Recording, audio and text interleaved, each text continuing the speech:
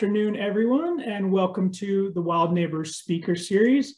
We're very happy to have you here today. This series is a collaboration with Travis County and the City of Austin, who co-manages the Balcones Canyonlands Preserve, along with a number of other private and public partners.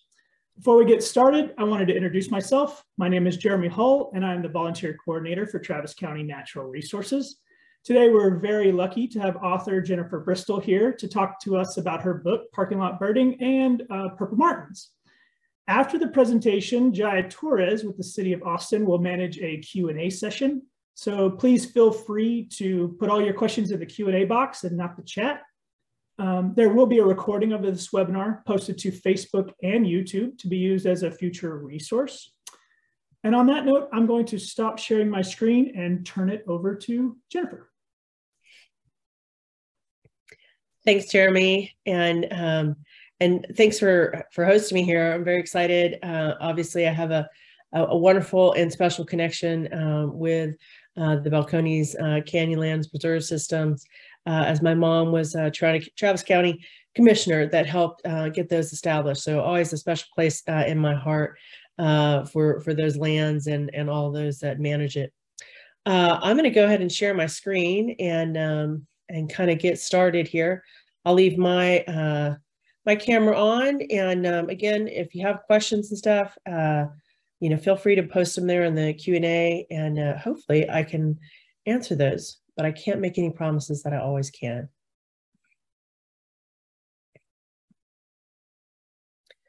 So as Jeremy mentioned, I am the author of Parking Lot Birding, a fun guide to discovering birds in Texas. And I'll talk a little bit about that, but then we'll also talk about the purple martins, which I consider them, as well as the great-tailed grackles, parking lot royalty. And so we will talk about these fascinating birds that are about to give us one of the greatest spectaculars, nature spectaculars that that Central Texas and Travis County have to offer. The picture on the book are the other parking lot royalty, which are the great-tailed grackles in February when they roost up. So they're kind of on the opposite end of the purple martins. So just a little bit about my birding journey. I did not start off wanting a career in conservation. I actually worked in the film industry for a long time. And then I was a marketing executive for a while. I own my own business. And then I decided nature was really what drives me, what moves me, and made the jump over to become the natural resource manager for Bastrop State Park. I changed careers and jobs 3 months before the devastating fire out there in the park, and but I remained on as the president of the Friends Group and helped them raise a bunch of money for the restoration projects out there in Bastrop. And I was just out there a couple weeks ago, and I love how the forest is looking, even though it's very dry right now. When I changed jobs, I went to work for Campfire Central Texas, which is a wonderful organization that helps get kids outside. And I really was starting to focus more on youth. I wanted kids to have experiences in nature because we were starting to see more of the research coming forward saying that children were spending between 7 and 11 hours per day indoors, sedentary with media at alarming rates. And so I wanted to start the journey towards changing that. And I was able to do so by becoming the first director for Texas Children in Nature with Texas Parks and Wildlife Department. And I was there for 7 years and helped shape that program and really digest just mountains and mountains of research that showed the connection between how when children, and not just children, but also adults, when we spend more time outside, we're healthier, happier, and smarter. And I just got an email today with some new research that's coming out that just, it just keeps reinforcing that over and over again, that we need nature, and it is not just a need, it is really and truly good for us. It drives us.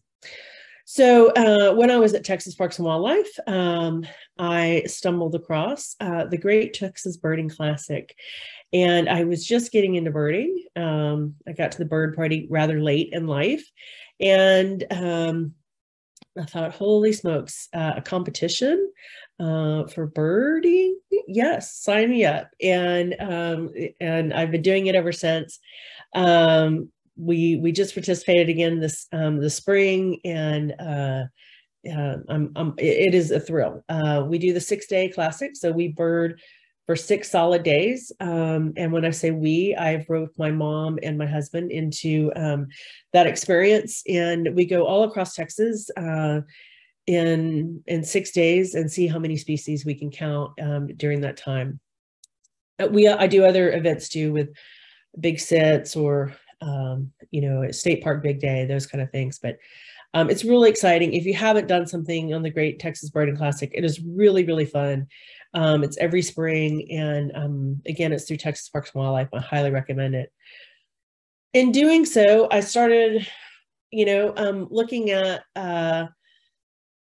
thinking about birding and thinking about how do I want to get more people outside, so coming through my Texas Children Nature training, thinking about how do you help people discover nature in a way that's meaningful and easy.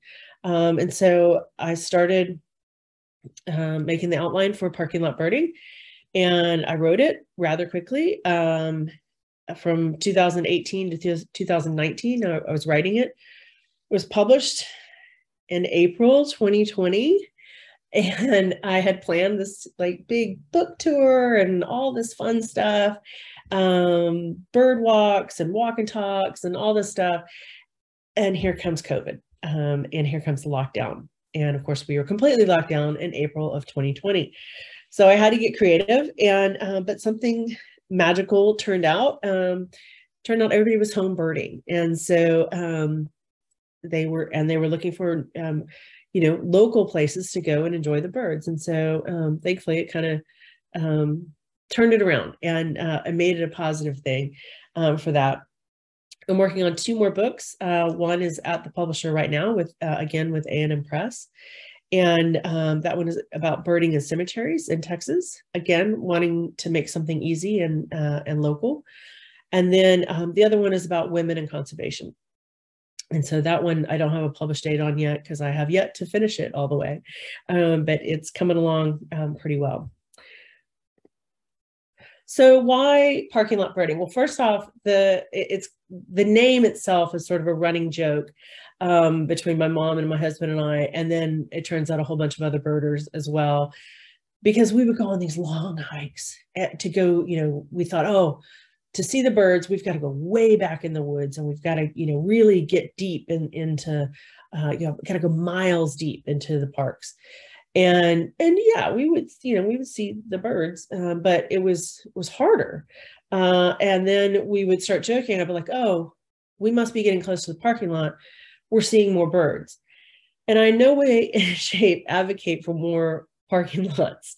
I am all about conservation, and I want even more conservation lands. But sometimes from those contrived spaces, like a parking lot or a bird blind or a boardwalk or short nature trail, a hawk watchtower, the campus of a nature center, those spaces sometimes make it easier to peer into the habitat and see the birds that you're looking for. And so that became kind of our joke. And then I just liked it. And as I told other birders about it, they're like, oh my gosh, we totally know what you mean. And so that became the title. As I was working on it, I asked myself a question, why do I want to write this book? And again, I wanted to focus on how do you help people have rich experiences in nature without having to hike the South Rim of Big Bend National Park, which is fantastic, and I'm glad that I have, but you don't have to have those rich and amazing experiences outdoors. I also wanted it to be easy for people with all mobility types to be able to have those experiences and find cool things and see the birds and not have, feel like they are also included in a wonderful way. And that's been something that was really important to me while I was writing this book as well as the next one. And then I wanted the birds to be easy when they got there. I wanted to send them to places that when they showed up, they're going to have a good chance of seeing the birds that occur there in different seasons. And so it was all about just being easy places to go and get outside. And I think the Purple Martin parties are an awesome example of that. They just exemplify what it's like to have this super amazing experience in nature, watch something that is so unique and different and cool. And it just so happens to happen in a parking lot. This year, the parking lot that it will be in is Capitol Plaza, which is kind of in central Austin. And Travis Audubon hosts these parties. They have them in other cities as well. Houston is one of the other cities that they have them in. And excuse me. And they are on the weekends. And usually in July and August. I think Houston's might just be in July, and they're at sunset. That's when all the birds come in to roost. And so, what's special about a purple martin? Well, first off, here's kind of what it looks like. And yes, if you go to one of the purple martin parties, be sure to take an umbrella or maybe a little poncho or rain slick or something, because there are literally hundreds of thousands of birds flying around you in this hurricane of, just this whirlwind. And sometimes things happen. So be sure to take a little precaution there. And so they all come down into these big roosts, and I can't even really describe it and do it justice as well, but there's just this cacophony of sound, and then for a split second it'll go silent, and it's like some sort of message is being relayed, and they'll all take off from the roost again. They'll circle around, they'll come back down, and they re-land in the trees. And this goes on multiple times as they're coming into roost. And so the purple martins, they aren't just here in Central Texas. They breed. The orange part on the map is where they breed. And they go all the way up into Canada, not too far into Canada, but up into Canada, along the south, and mostly east of the Rockies. There are some pockets that are west of the Rockies, but they are, the majority of them breed and nest east of the Rockies. They'll migrate down through Central America and across the Gulf of Mexico as well. They'll sort of hopscotch across the islands in the Caribbean. And they're also known to use the oil rigs to sort of take a break on and as they move across the Gulf of Mexico. When they return to their wintering grounds, they're in 6 different countries throughout South America, and the largest collection of them is in Brazil during the winter months. And so as they move down there, they're feeding on insects the whole time.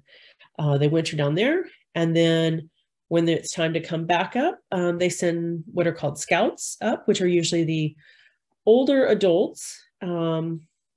And they used to think it was only males, but females come too. It's the older adults, and they set the path. And then after that, the younger ones follow them up. It's one of the few times that they're not in a huge mass. When they leave from Texas and they're heading south for the winter, they do so in these large groups. They're very social and very group oriented. So they've been living with humans, with us wonderful but sometimes messy humans, for thousands of years. And the Native Americans, especially along the east, kind of the eastern part of what is now the United States, started hanging, they would hollow out gourds and hang them in in a kind of a structure, or sometimes even in trees. And the purple martins loved them, and they said, cool, let's nest here. Because they've been doing that for so long, they are pretty much, especially in the eastern part of the United States and Canada, exclusively nest in human-made structures, which is, there's 3 birds that have done that. One is a chimney swift, barn swallow, and then the purple martins. Purple martins have probably been doing it the longest. Excuse me. And it was a win-win for both the birds as well as the humans. The birds eat all kinds of insects, and they also are territorial. So they would keep away other birds from, cultivated fields and their gardens and things.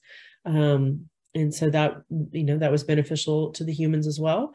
Not to mention, it just feels good to have birds around and feel like you have a, this sort of known species that's going to come to the space every year.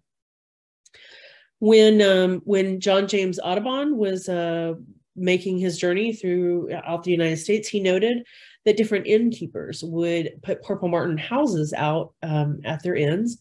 And he noted in his journals that the fancier or the better the purple martin house, you were guaranteed that it was going to be the better inn. And so he often looked at those to see which one had the nicest purple martin boxes, and he would choose where he was going to stay from that. So I thought that was kind of an interesting little fun fact about Mr. Audubon as he was making his rounds. So this is a purple martin. The male is on the left side. He's darker. He has this kind of purplish, beautiful sheen about him. And then the females, they're darker on the back, but then they have sort of a buff color on the front, and they are a little bit smaller than the males as well. They both have a fairly short beak, but it's very wide. And so when they actually open their mouth, it's quite wide so that they can really capture those insects. Everything from bees and wasps to moths, crickets, beetles, flies. They don't eat mosquitoes. A lot of people think they do, and I wish that they did, but they do not. I'm sure that they have eaten 1 or 2 in their lifetime, but they're not a bird that really goes after them and consumes them in great quantity. So this is a male in flight, and they are our largest swallow in North America. So we have several different other types of swallows, but this one is the largest. And they also feed at the highest, a much higher elevation than other swallows. Barn swallows, you'll see them sort of flying low along the ground or above a pond or a lake or something. Purple martins are quite high up there, 150 feet to 500 feet up, looking for those insects that are the higher flyers, versus the ones that are sort of coming right off of the top of a lake or something, that the barn swallows and even some of the cliff swallows and things, they'll come down lower to catch those. What I also find absolutely fascinating about these birds is they can travel on average about 350 miles a day. Some people have a hard time riding in a car for 350 miles a day, let alone doing that under their own effort. And so it takes roughly about 13 to 14 days, depending again on the weather and the winds, for a bird to go from the Amazon basin to the border of the United States and Canada. And again, that's if, good conditions, everything goes right, which it doesn't always go right, as you can guess. Extreme weather, is really hard on these birds, especially cold. A cold snap can really do these birds in. If their cold weather is coming, they'll actually stop their migration. They'll retreat a little bit, stay where they are before moving forward again, because they don't do well in it. They don't tolerate it. When I was reading about them, it said that cold weather is actually the biggest causes the biggest mortality of these birds. But the good news is that they have, because they have such a huge breeding grounds as well as wintering grounds, their populations are very strong. They are not in any way, shape, or form on a threatened list or endangered list. They do really well, and they can have up to 2 to 3 chicks every season, and usually 1 or 2 of those live to adulthood, and so they have a pretty good cycle as well. The other thing that I think is pretty cool about these lovely birds is they feed all in flight, and they get the majority of their water in flight too, which is unusual for birds. But they get a lot of that fluid that they need from the insects that they are eating, but they also get it from calm waters, so a lake or a pond or something, and they'll skim across it, scooping up water as they skim, and they'll make that circuit a couple times as they come in for that. But a lot of what they need is coming right from the insects that they eat as well. Excuse me. So the Purple Martin Conservation Association has done an amazing job, as well as Cornell Lab of Ornithology, with really studying these birds and helping us understand where are they located, what are they doing, what are their travel habits, what are they eating, all of these things. And so they have this Project Martin Roost map, and it has all of the known roosts where the birds come into. So as soon as the chicks are born and they fledge, the adults start to form these very large roosts, and they start to come together slowly at first, and then more and more and more as the summer goes on, and they collect up in these large roosts. There's a lot of different kind of, we'll say, trains of thought that are trying to figure out why are they doing what. Not only why are they doing this, but what are they doing when they're doing it? What happens when they all come into these big roosts together? Are they creating familiar bonds? Are they, making sure that everybody is healthy enough to fly is one of the thoughts. There's all kinds of different thoughts. And of course, we're humans and we can't ask them. We would love to ask them, hey, what are y'all doing there? But we just have to sort of speculate on what happens when all these, everybody's sort of coming together like this. Once the winds are right, everything is looking good for them, they will leave en masse, and they'll start heading south again, down to their wintering areas.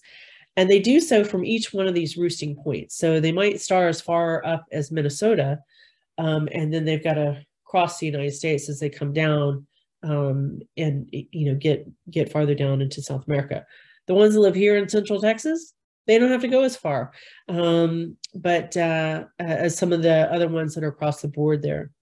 The yellow dots are unconfirmed roosts. So it means that maybe they were there one year, but now they're not anymore. Maybe there's a group of birds that was there for a short period of time during the summer, but then they relocated into a bigger group. Those are kind of what are called unconfirmed locations as well.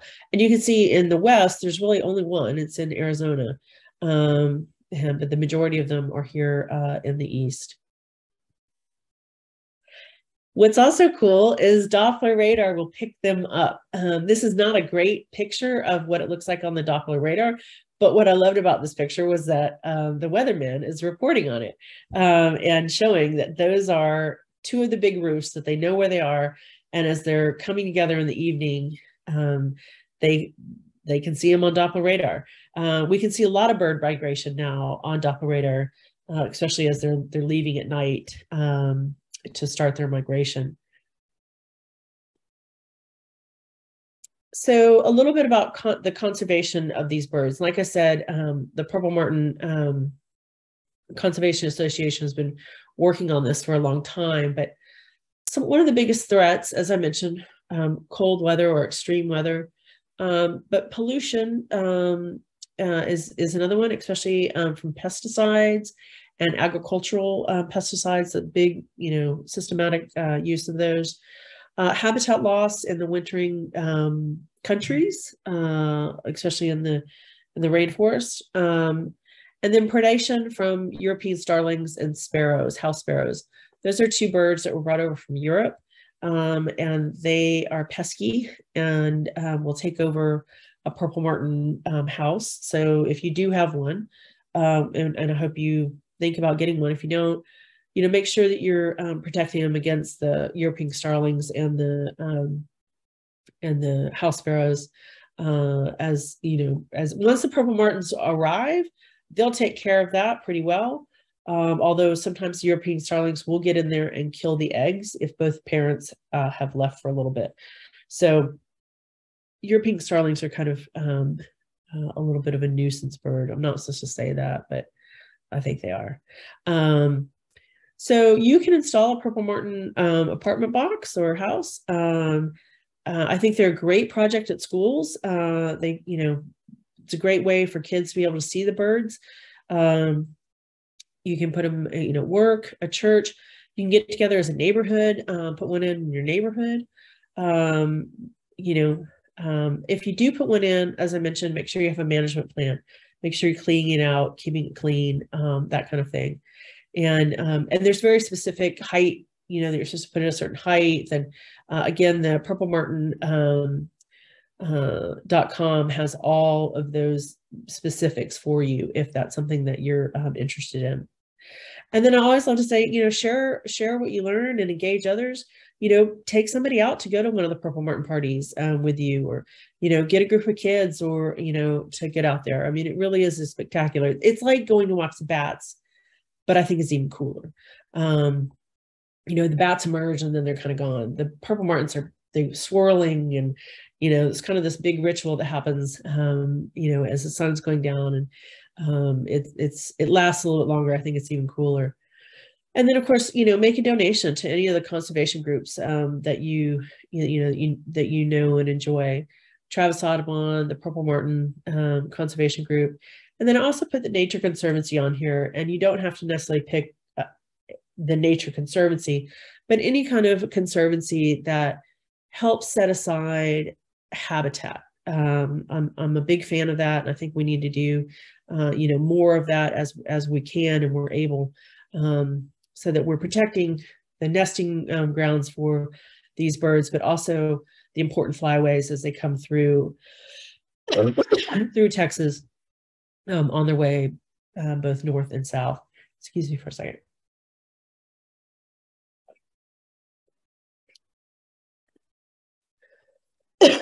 So as I mentioned earlier, the Purple Martin parties are 3 or 4 weeks in July, as well as in August.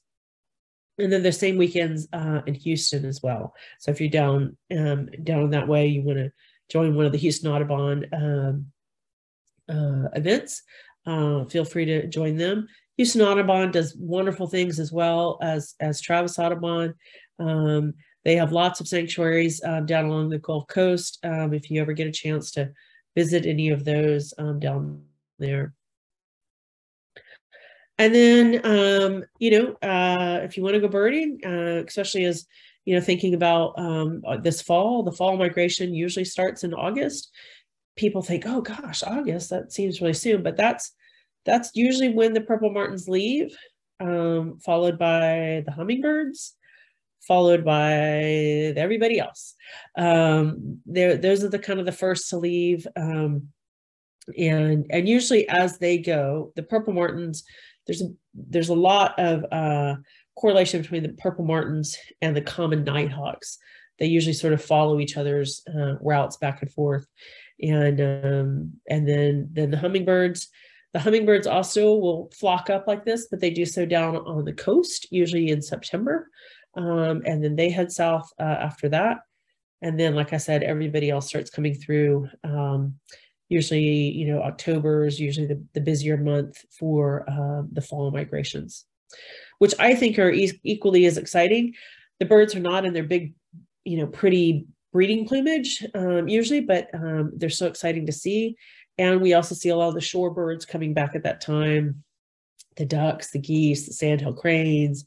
The Texas has front row seats twice a year to one of the largest migrations in the world, and everything funnels right down through what's called the Mississippi Flyway and the Central Flyway.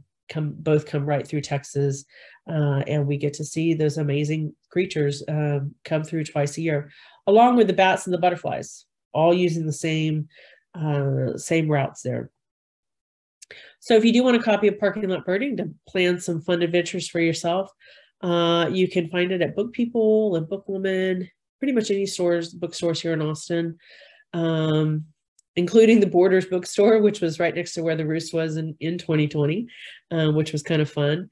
You can also order it through A&M Press. You can order it on Amazon and one of those as well, but I like to support our local bookstores as much as we can.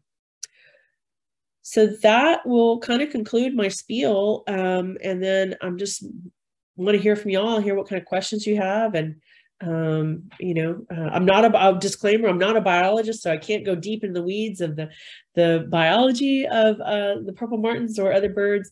But I certainly am happy to talk about their habits and where they will be.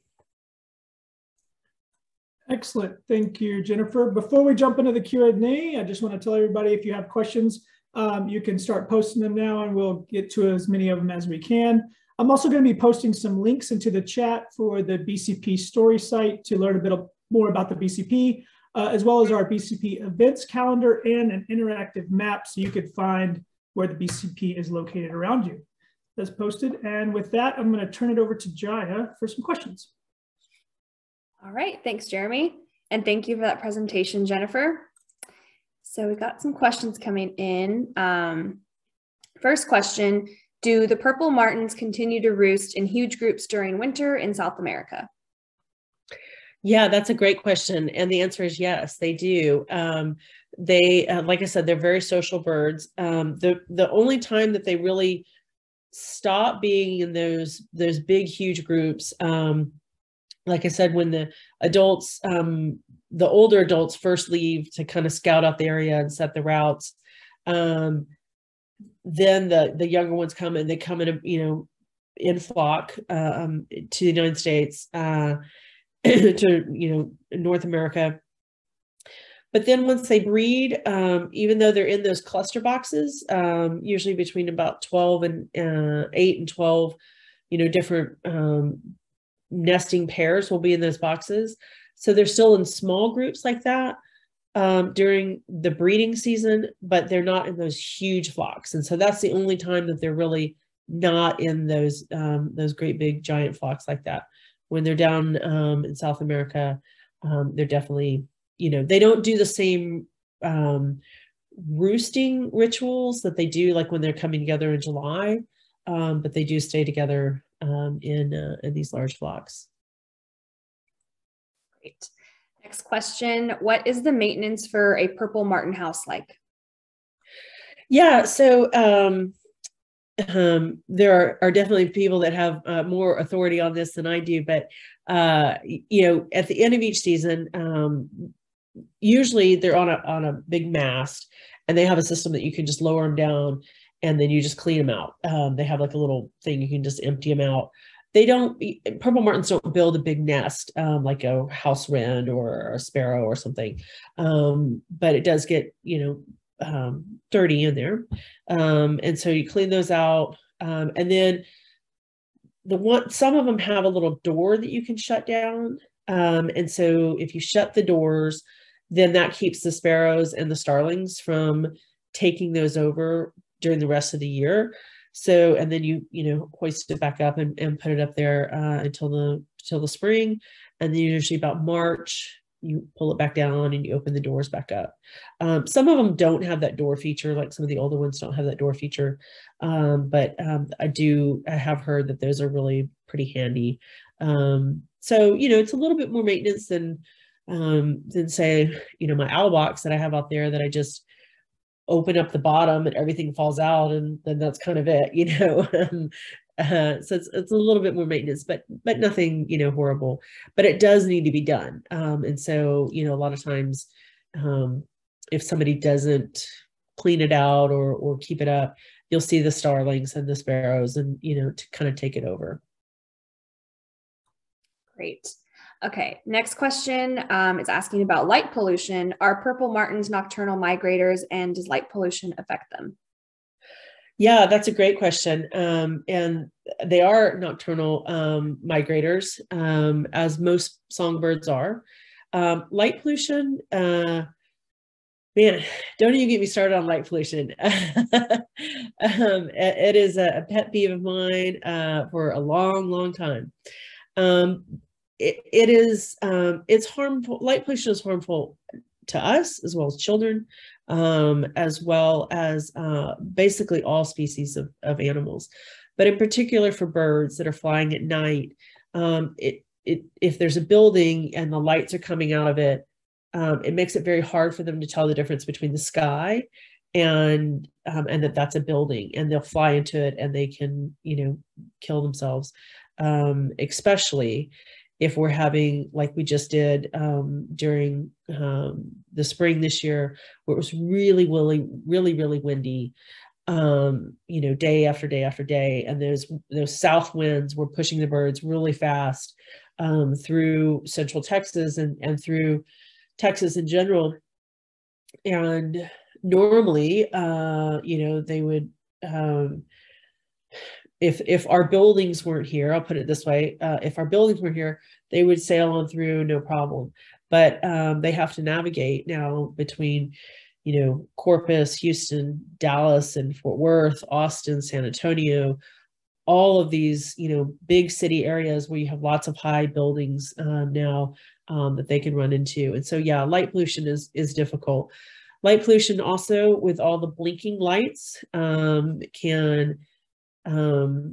it confuses birds, can get them off of their routes, you know, as they're migrating through at night. You know, then they also, it's harder for them to navigate, as a lot of them use the moon and the stars, just like we would, before we had navigation systems.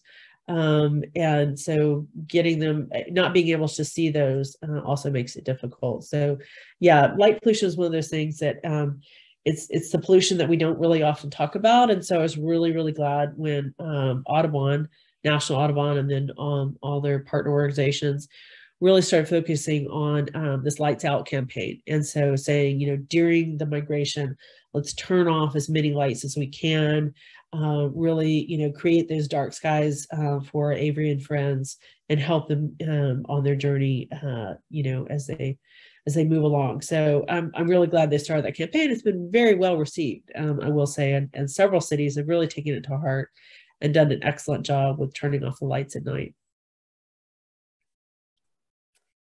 Okay, next question. What are some good local parking lots for birding by ear? Ooh, for birding by ear. Well, that's a wonderful question. Gosh, you know, it's really interesting you say that. I was just outside this morning thinking, yeah, everybody's sort of stopped their mating calls right now, except for the mockingbird. He was still rattling on.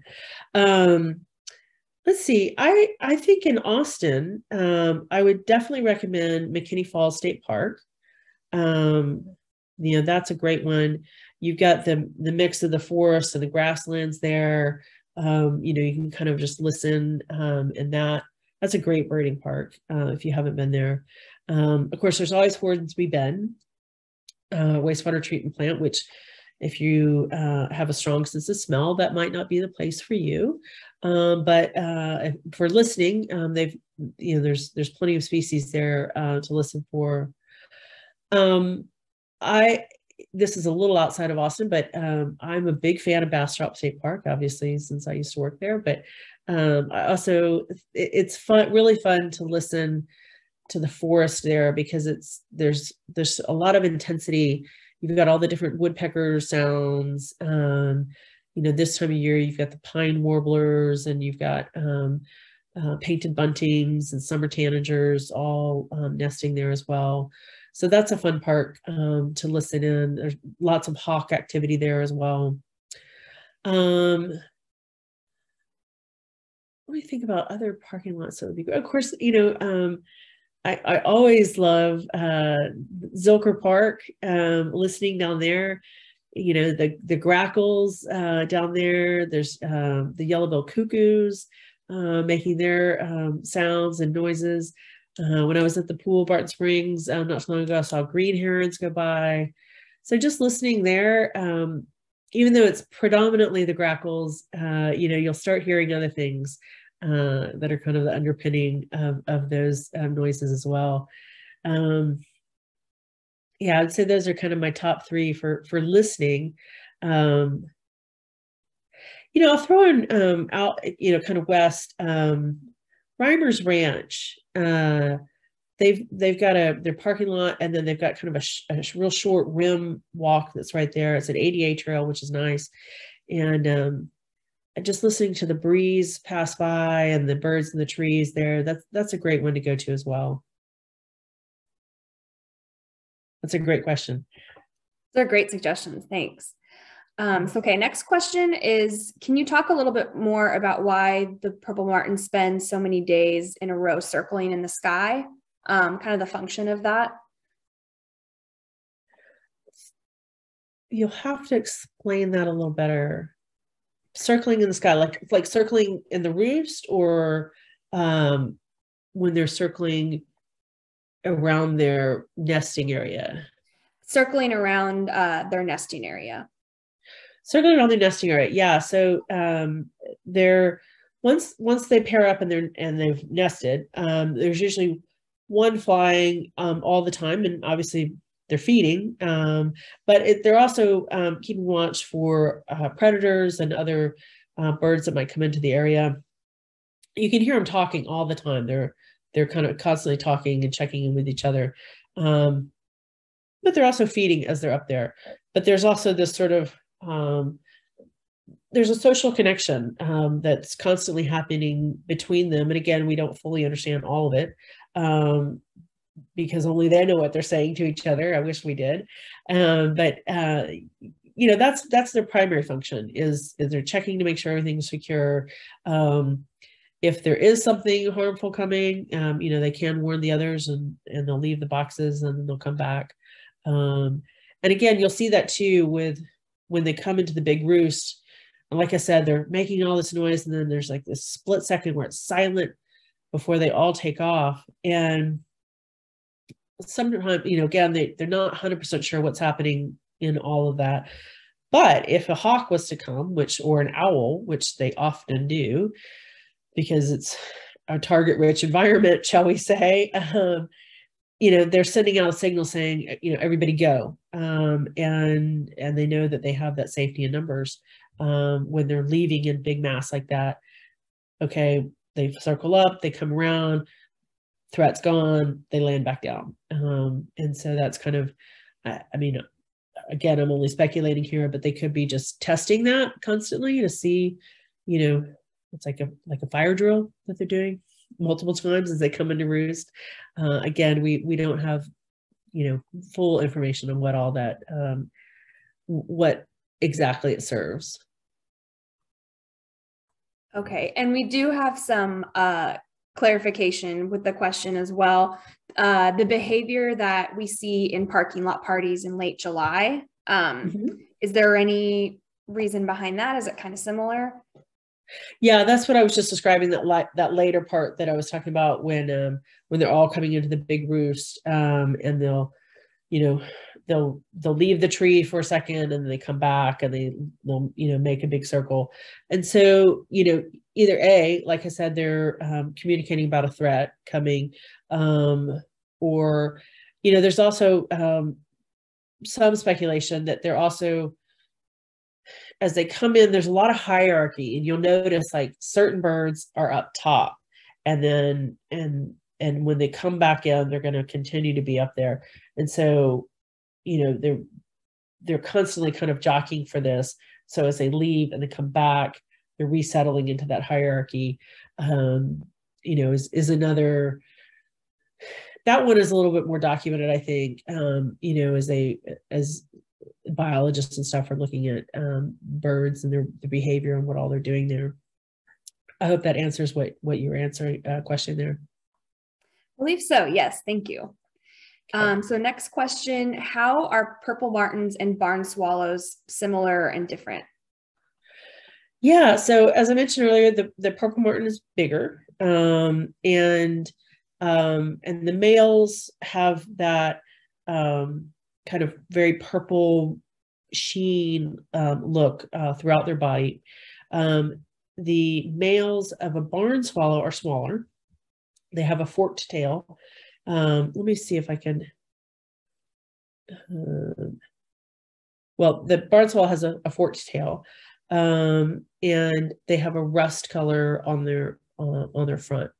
The females don't have. The females have a kind of a light color. The females of both species are similar. However, barn swallows are smaller than the purple martins. And again, one of their biggest distinction is the height at which they're flying. So barn swallows are going to come down kind of lower. They're skimming the tops of trees or grasslands, going over water and stuff. Purple martins are typically up higher, coming down once in a while, if there's a big, insect, kind of explosion happening, or if they're coming down, to get water, and then they go back up to those higher elevations, which the insects that they prefer are up at those higher altitudes when they're feeding. So visually, I will say they're quite different, again, because that forked tail and then the barn swallows have that rusty sort of color on the front of them. And they're I think the barn swallows are very pretty too. No, I love the barn swallows. There's a nest of them nearby, and they're great. They're cute. Yeah. Yeah. Okay. So next question, can you talk about some of the notable sightings you've made at parking lots in and around Austin? In and around Austin. Sure. Yeah. So let me think about some of my favorite ones. Well, I actually today, I ran up to the post office and drop off some letters and stuff. And there was a red-shouldered hawk just sitting there looking at me like, hey, good to see you this morning. So that was kind of fun at in the parking lot this morning. I think some of my favorite, even this is going to sound funny, but when I worked at Texas Parks and Wildlife, we had all kinds of unusual things showing up in the parking lot out there. And I would go out there a lot to talk on the phone or, have lunch or something. And because that's where the picnic table is out there. And, crested car would come by. We had all kinds of hawks and Mississippi kites that would show up over there, which was always exciting to see in those areas. I live in North Austin, so I'm not too far from Mill Pond, which is right up the road here. If you haven't been to Mills Pond, it's a great place to go during the spring migration. They get a lot of warblers and stuff there. And you can park as soon as you're in the parking lot. It's a very small parking lot, but as soon as you're there, the trees right above you have all kinds of, migratory birds that are coming through. They're not there right now because they've already passed through, but it's quite a little migrant trap up there. And that's a really great one to have that experience in.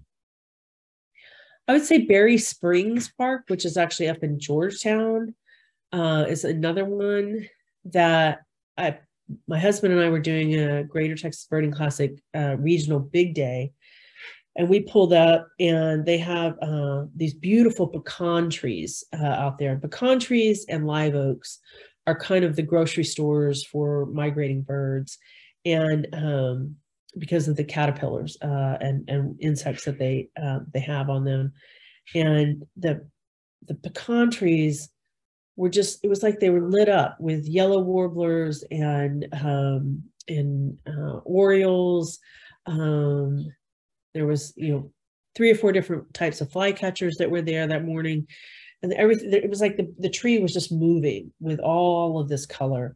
And so, yeah, Berry Springs was another one that I just remember like stepping out of the car going, it's going to be a pretty good day today. That's a great park to go to as well. And what I like about that park is even in the winter, it's a good park to go to. They get a lot of sparrows in there. They've done a great job with their prairie restoration, just like out at Commons Ford Park, which is another great park to go to. And that prairie restoration has really helped bring back a lot of the sparrows in the winter. So there's not a lot of people that really are like, man, I'm gonna go out today and see some sparrows. But I do. I like them, and I think they're kind of they're hard to identify the difference, because it's like one tiny streak will be different on one sparrow than the other, and that's you have to get really close to identify it. But they're cool little birds, and they love the grasslands. I hope that answers that question. Great, thanks. And then we have time for one more. What is your highest total species from the Texas Birding Classic? Oh my gosh. What is our highest total? I think it's like 312 or something. This year wasn't as high. This was like 270 something this year. It was really windy. We were battling the winds and the weather this year. It seemed like a lot. Not making excuses for our low totals, but yeah, it was quite windy this year. It was really an interesting migration season this year, because the places that you thought the birds were going to be, a lot of times they were just passing right over, because the winds were just moving them as they come across the Gulf of Mexico. They would just keep on going and not landing and dropping down along the coastline, which is usually where they go. Which, interesting enough, a lot of them were coming here, and they were at places like Berry Springs and Mills Pond and in Central Texas. So yeah, this year was, I'd say this was one of our harder years as far as birding went, because of the winds. Right. Well, so don't quote me on those numbers. I got to go look them up. Okay. Well, thank you so much for a great presentation and having so much to say with these questions. I think it went really great. Thank you. Yeah. And like I said, people can reach out to me on my website too, which is theatomiccowgirl.com, and or pick up a copy of the book and go have a good time outside. All right. Well, thanks everybody for tuning in, and go ahead and wrap up. Thank you again, Jennifer. Thank you.